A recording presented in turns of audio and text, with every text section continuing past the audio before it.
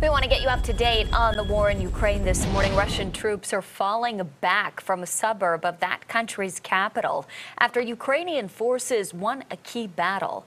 Ukrainian commanders say their soldiers' forces retook that suburb in a fierce early morning battle. We're also getting new satellite photos showing heavy damage to civilian areas within key Ukrainian cities. Russian commanders, unable to get troops into those cities, are bombarding them with artillery, missiles, and airstrikes. Ukraine's president says he's ready to talk directly with Russian President Vladimir Putin about an urgent ceasefire. United Nations Refugee Agency officials now say more than 3.5 million refugees have left Ukraine. It's another milestone in Europe's worst refugee crisis since World War II. More than 2 million Ukrainians are now in Poland seeking safe shelter.